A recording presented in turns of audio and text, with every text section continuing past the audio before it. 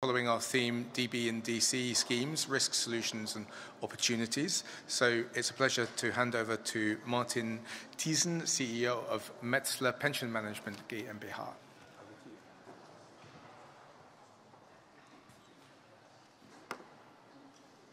Oops. So thanks, Liam, for the introduction. It's a pleasure to be in Berlin. Thanks for the invitation. I think we are now in the heart of the political decisions, at least in Germany, and one of the, from my point of view, from an occupational pension perspective, most important decision of the last 5 years, I think, was the introduction of the new social partnership model in Germany. And I will give you a little bit insight of the first established Sozialpartnermodell, as we call it in Germany. And give you not only an overview of what we did in the past 5 years, but also a little bit in the techniques. I'm an actuary, so I cannot stick without showing the techniques and see whether this would work out in the future. This one. Just to wrap up, I think we heard it sometime in the morning as well. The pension landscape in Germany is quite diverse. Metzler itself is positioned actively in the left, in the direct promise area with the CTA, and most important in the right side in the German pension fund area with a buyout pension fund as well as the social partnership model within a pension fund, two separate ones.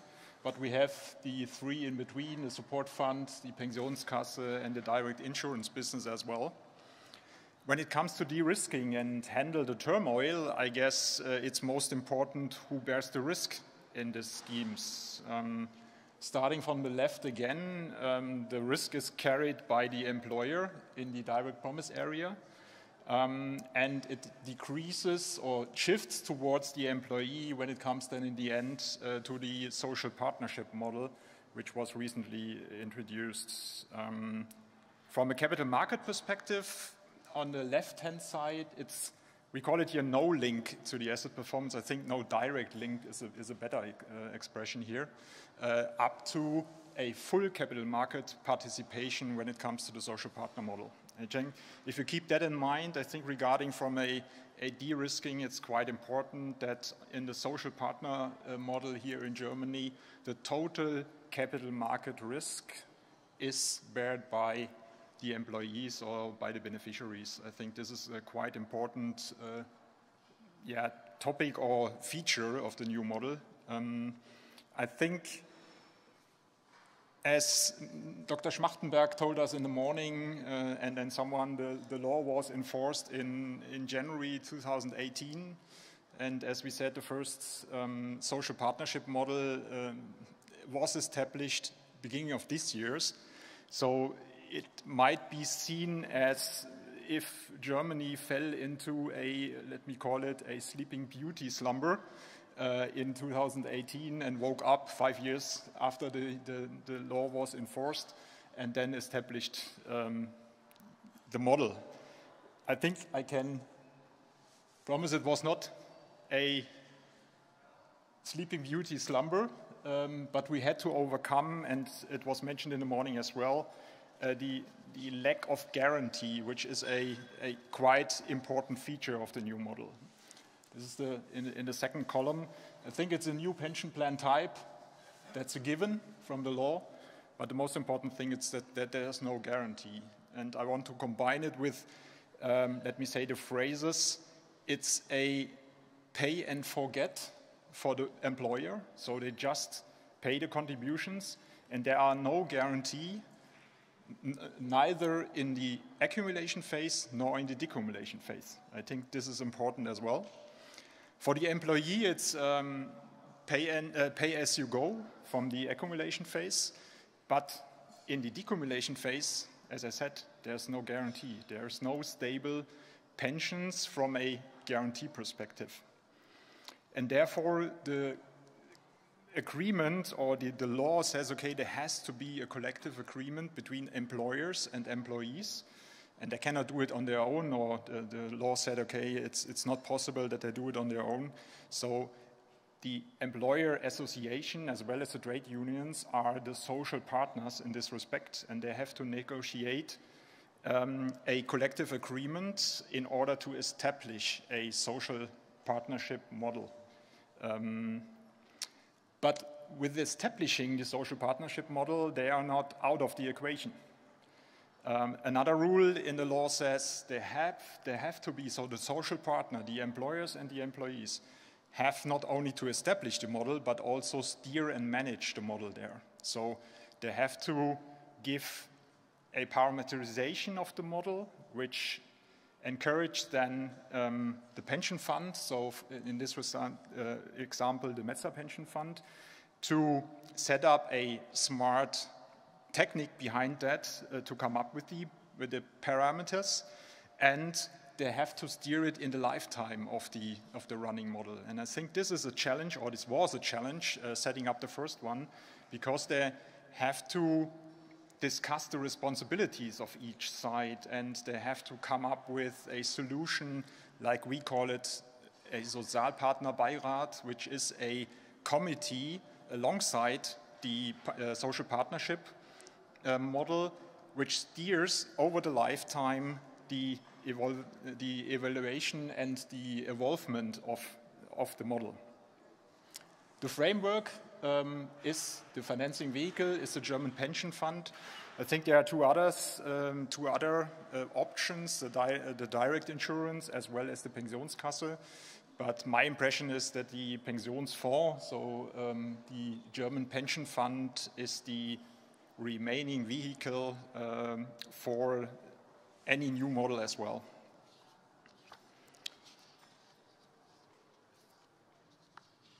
I have to mention one aspect is missing on this slide, and these are the additional contributions. I think some part of the negotiation was also the additional contribution, Sicherungsbeitrag in Germany, which has to be made from the employer side to compensate a little bit the lack of guarantee.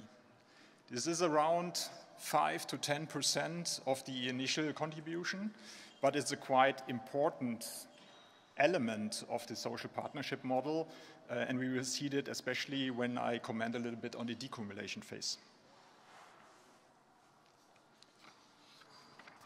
As I said, full participation in capital markets, so full participation in the asset management returns, and therefore the strategic asset allocation, the asset management itself from a cost but also performance perspective is quite important.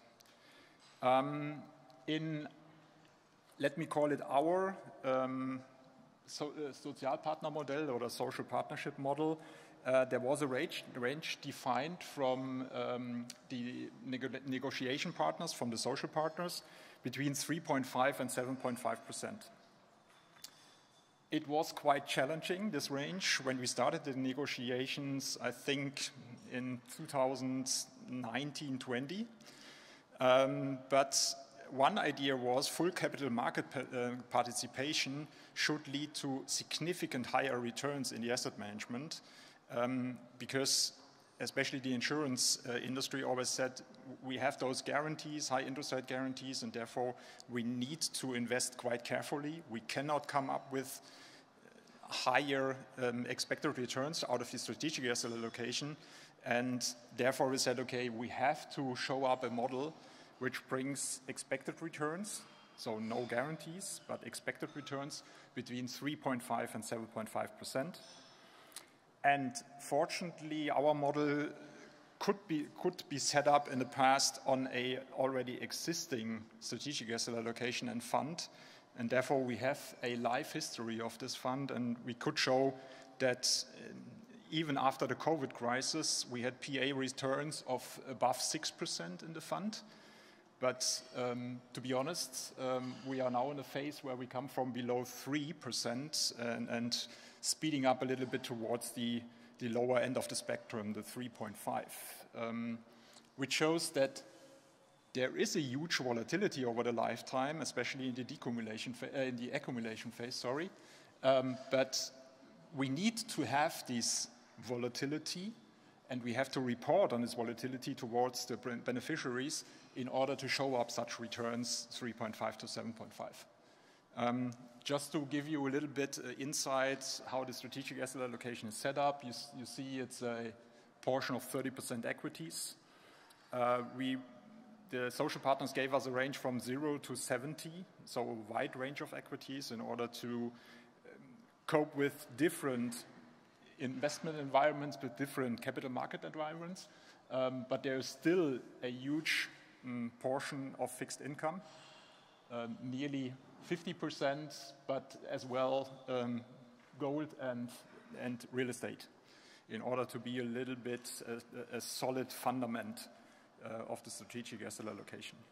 So we showed in the past as well, we hope for the future, that this strategic asset allocation with the flexibility we have meets the expectations of 3.5 to 7.5%. So now a more schematic illustration of the lifetime of the contributions and the pension payments. And I think these quite important in the individual, as we set it up, individual active or accumulation phase. We have the contributions, we have the participation in capital markets up to the retirement age. Throughout this period, we show the beneficiaries in the model a so-called expected pension payments at retirement age.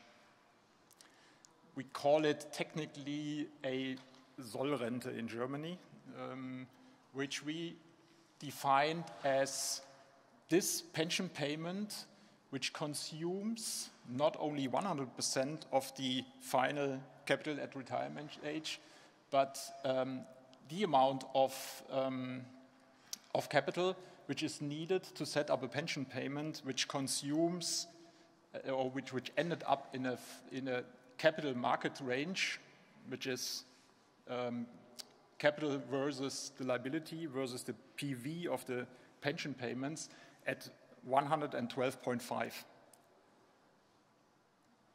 The law allows the range between 100 and 125. Below 100, we have to reduce the pensions. Above 125, we need to increase the pensions. Between 100 and 125, the pension could be stable, and therefore we said, okay, in the transition phase from the accumulation to the decumulation phase, we need a certain buffer, because in the accumulation phase there is no buffer used, and all the buffer is kept for the decumulation phase in order to stabilize the pension payments there. So each and every beneficiary which has a transition from the accumulation into the decumulation phase brings a buffer of 12.5% into the pension year environment. And then the pension payment starts, and it's a quite small diagram on the right below side. Therefore, we did a little bit zoom out of this phase, because there it's quite important that we have, and we start with a more benign environment, a benign capital market environment, and we have the opportunity, if the capital ratio is above 125, to increase the pensions, which is then starting at age 68, 69, 70. But then maybe capital markets shrink again, we have another crisis, and we have to reduce the pensions, maybe down to the initial pension payment, but even further, as we show it here at age 75, 76, and so on. And for this reduction, which we have to do within the pension fund and which we have to communicate to the beneficiaries, so they definitely have to know that now the capital market is, or the capital available is that much shrinking that we cannot pay their initial pension payments anymore. But we have this additional contribution from the beginning, the 5 to 10% of the employer contributions, in order to top up the reduced pension payments up to the, for example, initial pension payments. And this can be done From a level perspective, so this is decided by the social partners, from a level perspective it can be fully topped up, it can be partially topped up, and it can be done temporarily. I think this is quite new to the industry, because normally if you top up with any buffers or reserves, a pension payment or a payment in insurance companies, you have to then do it for the whole lifetime of the pensions. And here it's just a temporary top up, which is, from my perspective, a quite efficient use of the extra buffer we have. And here we also rely on capital markets. So the idea is basically that capital markets will get into a more benign environment again, and then we can, due to the rise in the capital ratio, increase pension payments again, and don't use this additional buffer anymore, up to a more benign environment, and even increase pension payments again. Showing here, for me it's quite important, and towards the beneficiaries as well, that we have a volatile pension payment over time. This is the heart of the system, so to say. But we use all the techniques. We use capital markets, we use the contributions which we have, or which we get from the employer, as well as techniques in the decumulation phase to stabilize the pension payments. I think this is a quite important topic for the social partners as well, because in the end they have to communicate the reduction in pension payments. So it's a combination of social partners and us as a pension fund, which tries to, in quotation marks, ensure, guarantee that we have stable pension payments over time. But in the end, there is no guarantee, and maybe as a last conclusion, for me it was quite important that the model starts or started in the beginning of this year. We have the first contributions in the systems, and then we should give capital market and time a little bit the opportunity to show that such a model works. I think it's relying on capital markets, but capital markets in the last years showed that they can stabilize such returns. But there will be definitely such environments where we have to reduce the pension payments. So future will show whether this would be the new occupational pension system. My personal view is that definitely a bigger part of the occupational pension can be substituted by this, because the employer, with no risk, pay and forget, just promise the contribution, and the system, the buffers, and the techniques behind it try to ensure a little bit the stability of the pension payment, but future will show.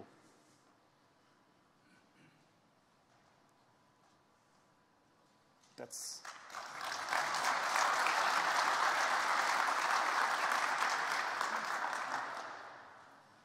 Thank you very much. Okay, yes, so next speaker is Harmen van Wijnen from ABP. How did we want to do it? Did you want to take perhaps questions? I can take questions immediately, because I'm not part of the panel discussion afterwards, therefore Harmen will be. But we can do it in the coffee break. I have two questions. What is the discount rate you use at the moment of retirement? And the second question, probably related to it is, do you use a different investment strategy for the different cohorts, the younger one and the senior, or is it just one big portfolio? Yeah. So question on discount rates. Yes. Yeah, maybe the first question first. So the discount rate is the expected return of the strategic asset allocation. Yeah, which is, let me say, beneficiary from my perspective as an actuary, as a capital market expert, because the system relies on the capital market, and therefore I think having the long-term expected return of the strategic asset allocation as a discount rate in place is better than have a, let me call it in quotation mark, artificial discount rate. But again, it's a full reliance on capital market in this respect. And the second one was the the investment composition. Yeah, we discussed a lot about accumulation, decumulation phase. Should the buffer reserve be separately invested? The social partners, together with us, decided to have one fund for everything: the accumulation, the decumulation phase, and the buffer, in order not to distinguish there to be more conservative for the pension payments or for the decumulation phase than for the accumulation phase. We discussed LDI strategies, for example, for the decumulation phase as well. And in the end, we decided full reliance on capital market. And the steering here is the strategic asset allocation, which can be, as I said, from the equity perspective, 0 to 70, be quite flexible, adjusted. And then the gentleman in the fourth row. Yeah, thank you very much. I'm a bit surprised about the fixed buffer that you take when people retire.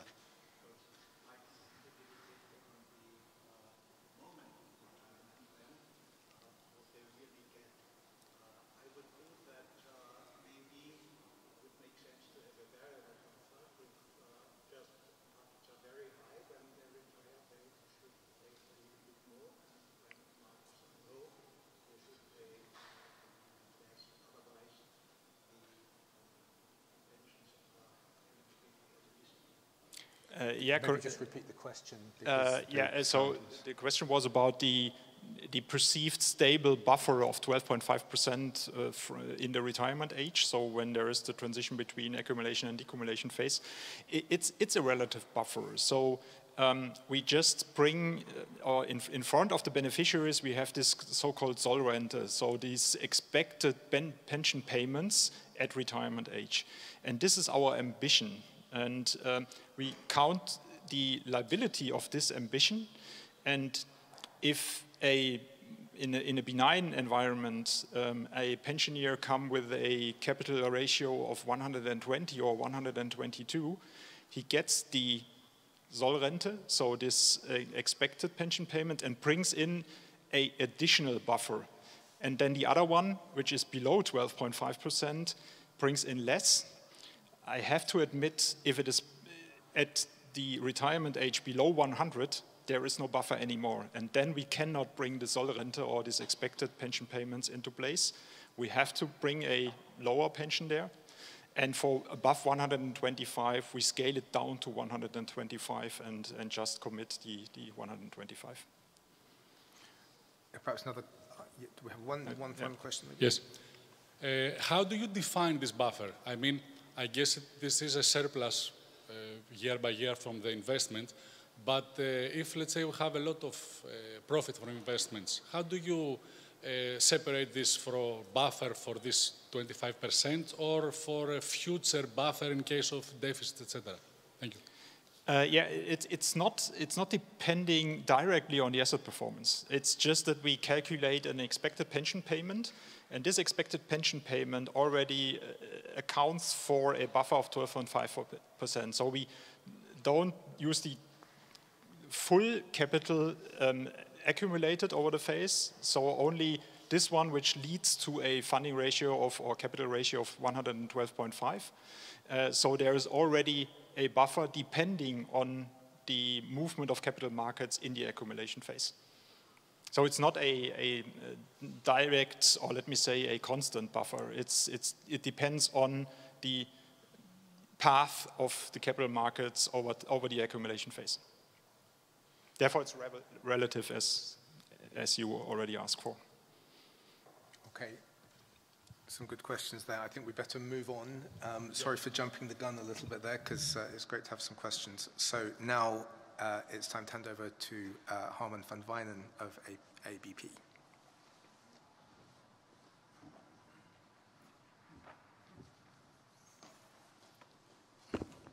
Thanks, Liam, for your introduction. Good afternoon. Pensions, to protect pension in a time of turmoil. Very interesting perspective, because we have to protect. Er zijn geen timers ingesteld. It was my ghost speaker. Because of the characteristics of the pensions, we have to protect them. It was already the years before us. It was a very important task of pension boards, pension funds, social partners. and especially the last years, we have to protect them in times of turmoil. Not only because of the pension as such, the nature of pension we have to protect, because of the risk there are, demographic risk, also the risk of the interest rate curves, the risk of the capital markets, but also, and we have to take a look to it also, we have to protect the participants, because a lot of the participants are not working anymore, are in a post-active state of being. So it's not only the product that is vulnerable, also the people that are receiving the pensions are in a vulnerable stage of life. And I think it's very important to take a look to that also. As Martin told, there's a change now from risk from employers to employees, but not only to employees, also to retired people. So they are extra vulnerable. So that's an extra perspective when we talk about how to protect pensions in time of turmoil. These questions are already a long time on the agenda in the Netherlands, not only within social partners, also in the politics, and also in the last years within ABP. ABP is the pension fund of the civil servants. We have 3 million participants in the Netherlands. We have almost 500 billion on assets, so we have a big responsibility. And last year, it was 100 years ago that ABP was established. So we celebrated our 100th year. So we have a long history, and also in that long history, we had a lot of different times of turmoil. After establishing in the early 20s last century, we had the crisis of the 30s with the Second World War. We had the 70s, the crisis. We had the oil crisis. We had the labor market crisis in the 80s. We had the internet bubble in the zeros of this century. We had the financial crisis, and still we are living as a pension fund. So I think we have a long history of protect pension in time of turmoils, a lot of turmoils. And I think it's very important to see that what are the characteristics of that stable situation we have in the Netherlands. I think part of the culture of the Netherlands that we see pension in the second pillar as a labor agreement, rooted in our negotiations, rooted within the trade unions and the employer associations. We have a big responsibility for the retirement of people that are working now. So there's an extra responsibility to protect them when they're in a vulnerable stage, as said earlier.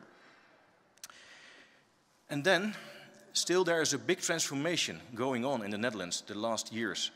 We started, I think, 15 years ago with the negotiation. We do it on a very good way in the Netherlands always. That's the difference also with Germany. You said 2 years ago we have to change, and you started already this year.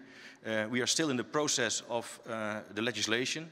In 2019, so almost 4 years ago, there was a collective agreement, a pension agreement, a national agreement between social partners and the government. And after 2019, we were in the process of the legislation, and still it is not at the end. We hope at the end of next month, the end of May, that the Senate will pass it through.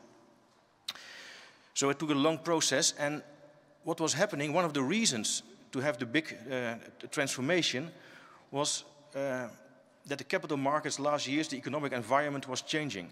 But what also was happening last year, that there was another change. It was a completely other economic environment.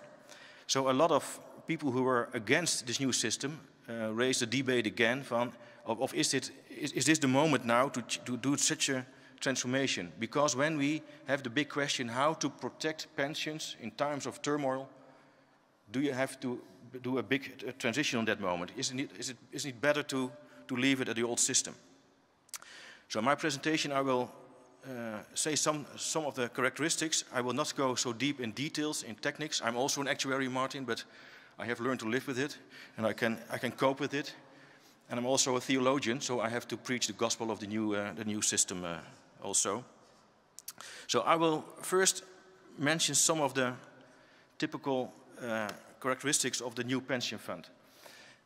And I said earlier, we had a very strong and stable pension system with elements of collective pensions, solidarity, and compulsory participation. I think the last one is a very important characteristic of the Netherlands, that all the people working in the big sectors are compulsory to a pension plan. So I think that's one of the biggest characteristics, that we have a very good level of pensions in the Netherlands for more than 100 years in the situation of ABP. So those kind of good things we want to remain in the new system.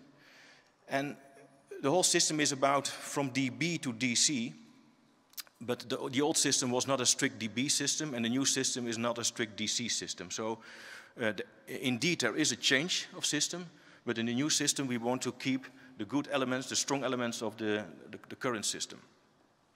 One of the characteristics is also that we have a more dependence of the economic environment.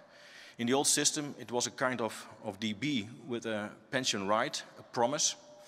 And in the new system, we have a capital, a personal capital, that also we will communicate about it also in not rights, but also the amount of pension they will get. But it is a pension capital that fluctuates also with the economic environment.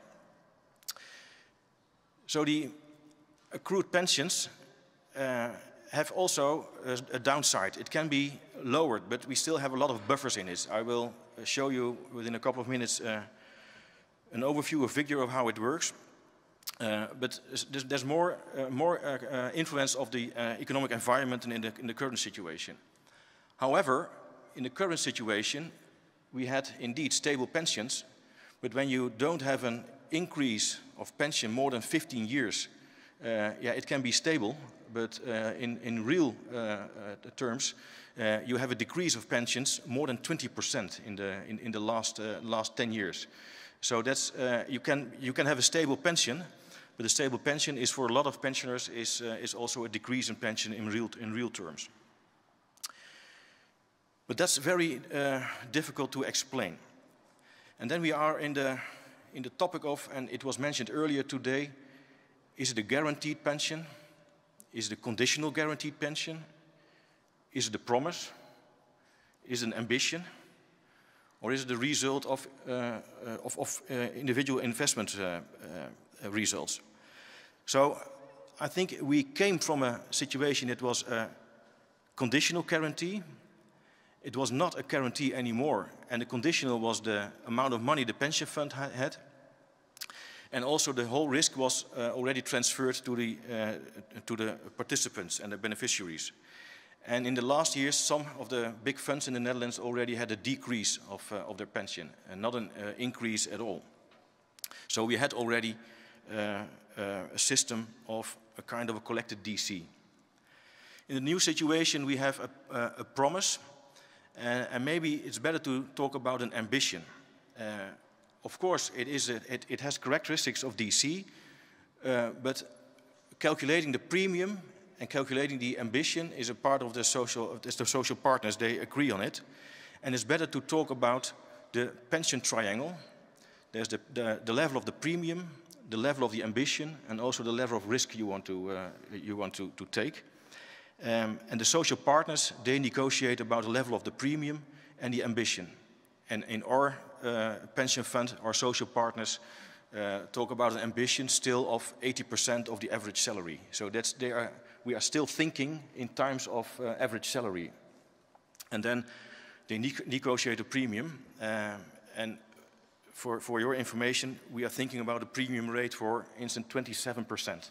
27%, an ambition of 80% of the average salary. And then we as a pension fund, we have to ask our participants what kind of risk they want to take, what is their risk appetite, and then based on that risk appetite, we can calculate our investment policy. It's interesting why we have to change this system. I already told about the debate and all the people who are against it. And earlier this morning, Andreas Joobst talked about the Allianz Pension Index. It came out yesterday. So as a real actuary, I read it last night in my hotel room. And I saw that the Netherlands was on the second place on the Allianz Pension Index. So why do we have to change a system, a good system that is on the number 2 on the list of 50 countries? We are after Denmark, but I take a look into the calculation how they came to this place, and there were 3 different characteristics in that index, as also Andreas told this morning, and we have a lack of sustainability, financial sustainability. Is the system sustainable for the finance? Can we finance it in the future? And that's part of the DB in the old system we have. So we have to change to a new system that has DC characteristics, and still we keep the strong elements of collective pensions, solidarity, and the compulsory part.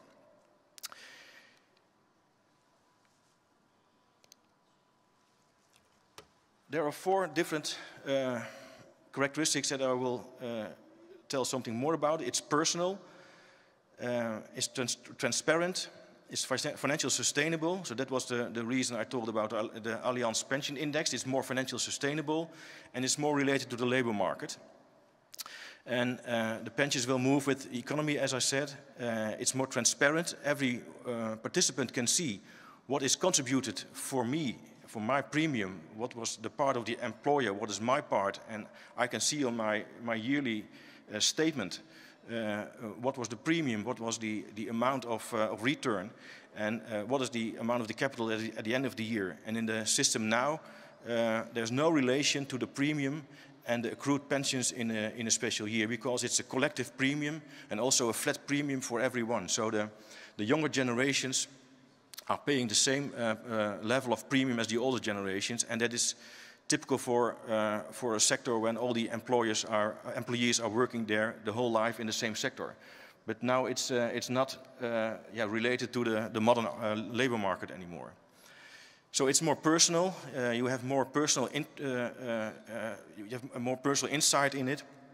So that are the main new characteristics of the system. And this is what I said earlier. It was not a strict DB system, and it is not a strict DC system anymore. But the main thing I want to say is this figure, and here the actuary in me will pop up a little bit. You see here at the left side of the figure the premiums that are paid every year based on the negotiations of the social partners. They negotiate the premium, and the premiums will be added to the personal pensions capital of the participants. That is the DC part of it. So everyone can see my premium is added to my capital every year. But then also, at the same time, there is a kind of a buffer, a solidarity reserve with a maximum of 15%. There are some similarities with the Dutch of the German system also. There is a solidarity reserve. It can come from the premium or from the returns, and the solidarity reserve is a kind of reserve that the board of the pension fund can decide to use for future negative situations. For instance, the same as you told when during the de-acclimation phase, when a pension is because of the economic environment is decreasing, we can use the solidarity reserve to keep the pensions on the good level, just only for 1 year or 2 years. So it's not for the rest of their. So that's the same as the German situation. But also when in bad years when the capital is decreasing because of the bad financial markets, we also can add some extra money to the personal capitals of the active members. So the solidarity reserve is a very important instrument in the new system. So there we have instruments, we have tools to have some solidarity and collective elements in the system. And then the returns. We have 2 different possibilities in the Netherlands for the new pension system. We have a solidarity system. Willem-Jan already told it this morning. All the big pension funds are choosing for the solidarity part. And there's also a flexible possibility. And in the flexible possibility, there is the investment returns are individual going to the participants. And in a solidarity situation, there is still a collective investment policy. And we have to recalculate every year which part of the returns is distributed to the different personal capitals. And there we make use of the hedge returns to hedge the return risk. And afterwards we can give an extra return to the different ages. So that's the more technical part of it. So in the solidarity system, the individual participants don't have the same amount of return for every one of them. There's a tool for the pension board to manage the risk and the whole situation of all the distribution of the ages. So that's also a kind of an instrument we have as pension fund board to keep the good solidarity and the collective parts of the pension system. So this is the main part, the main characteristics of the new system. I think it's the best combination of DB and DC. There's no liability for the employers. There is still a lot of policy for the pension board to protect the pensions also for the vulnerable participants. And I hope that after 15 years of negotiation in the Netherlands, at the end of May, we can introduce this new legislation. And still we are busy for more than 3 years with the implementation and to change all the administration systems and also to learn how to use the toolbox we have as a pension fund. And I think with this new system we have a very good tools to protect pensions also for the next 100 years of pension in the Netherlands, which times of turmoil will come. I think we have a good system. Thank you.